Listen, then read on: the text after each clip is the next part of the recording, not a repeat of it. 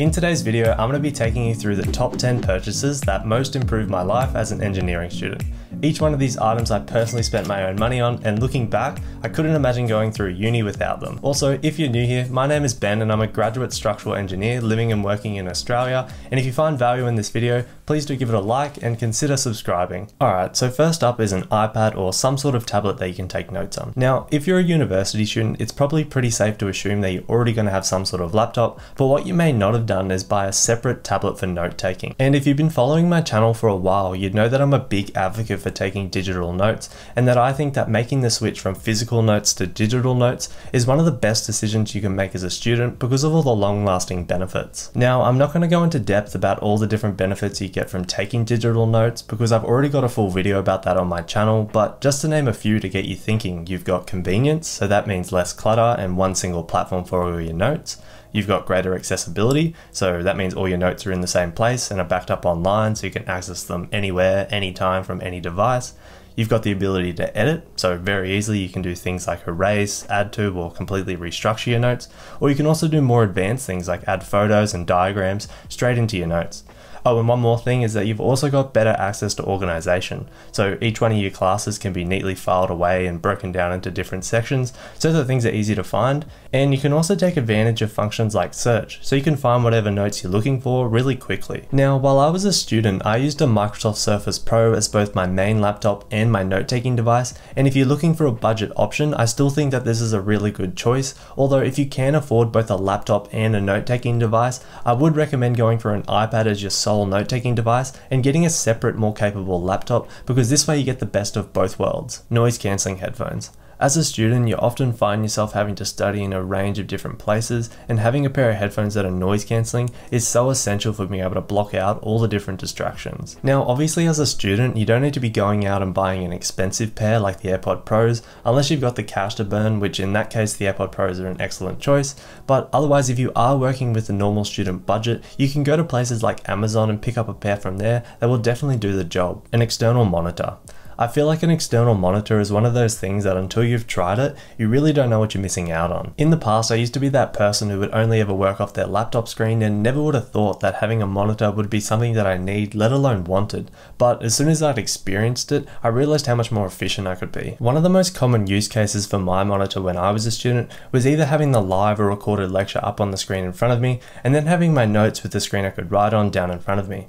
And by having things set up like this allowed me to have a full screen for both the lecture that I was watching and then the notes that I was taking, instead of having to do the old side-by-side window setup. Also, because both of these screens were linked and coming from the same laptop, you can very easily do things like screenshots from the lecture and paste them straight into your notes, instead of having to take photos or simply just copy it down. A wireless keyboard and mouse. Like an external monitor, I feel like this is one of those setup improvements that until you've tried it, you really don't know what you're missing out on. Working with a separate keyboard and mouse allows you to prop up your laptop and take full advantage of your second screen, and is going to make your setup just so much more ergonomic. I remember times when I would spend almost full days working at my desk only using the trackpad, and by the end of it my hand would be killing me.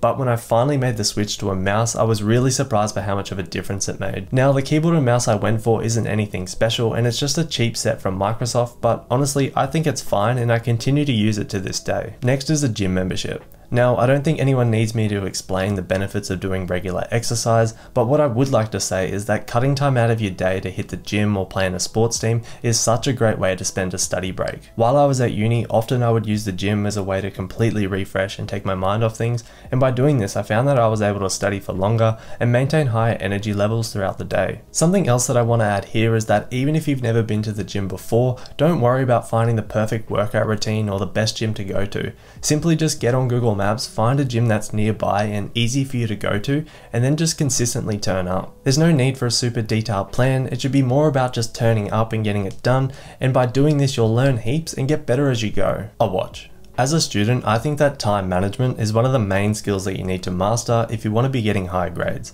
And I think that this is especially true for engineering students because often our timetables are very loaded and we have a lot of exams and assignments that we need to get through that are always bunched together. Now, I realize that we all have a phone on us 24/7 these days that we can obviously read the time from, but often when you use your phone to check the time, it leads to more than just that because you get caught up on a notification or you just unlock it and end up back on a social media app. And by using a watch, watch, you can eliminate that risk and check the time without the distractions of a phone. Also, I think that by wearing a watch, you gain a better sense of time awareness, and if you are someone who struggles to be places on time, you should definitely get one. An insulated water bottle. Now, this is kind of a funny one because maybe this is more relevant if you live in a place that has really hot summers like I do, but having one of these around always made me feel more comfortable when studying. There's something about drinking cold water that's just super refreshing, and having a bottle that keeps things cold all day is essential for those long and hot study days. Next is study help, and what I mean by this is paying for things like online tutors, textbooks, courses, and websites like Chegg. I feel like as a student, a lot of my classmates were really against paying for any of these extra resources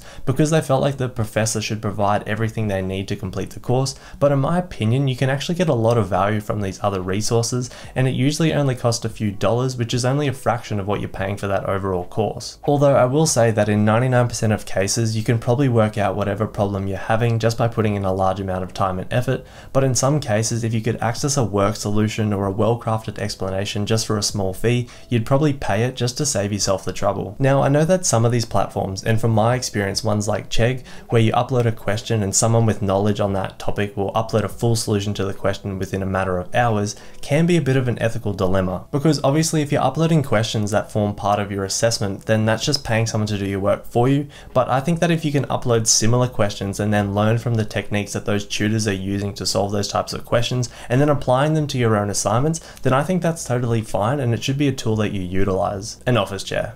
Nowadays, studying from home is an unavoidable part of every student's routine, and if you spend enough hours in a crappy chair, you'll really start to notice the effects this is having on your neck and back, which is two parts of your body you really don't want to damage. In my first couple of years at uni, I spent a lot of time studying on campus, so most of the time I was sitting in a semi-decent chair. But when things went completely online, I wasn't set up very well to start working from home. At the beginning, I was just sitting at the dining table, which had a very basic chair with very little support, but as expected, after consistently spending around 8 hours in a chair like this, my neck and back were killing me. So I decided to buy a desk and chair, and my god, did this make a world of difference. Now, I know that some office chairs can get super expensive, but I definitely don't think you need to spend more than a couple $100s to get something that will last you years. Experiences. If you're working a part-time job or you get some sort of allowance while you're at uni, after all your expenses, I would really recommend not trying to save every last dollar and instead spend that money trying to have a good time. The sums of money that you're earning now working as a tutor or in a restaurant or in a retail shop is nothing compared to the money you're going to be making when you're working as a full-time engineer,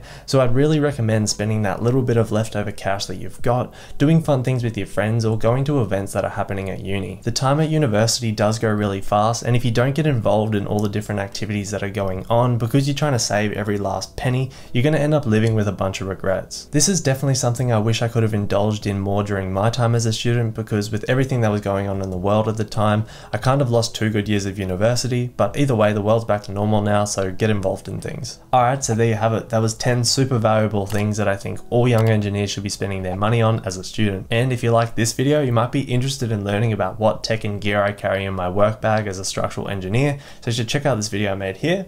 And if you want to find out in more detail why I think all engineering students should be taking digital notes, then you should check out this video here. Okay, that's it guys. Thank you so much for watching, and I'll see you in the next video. Bye bye.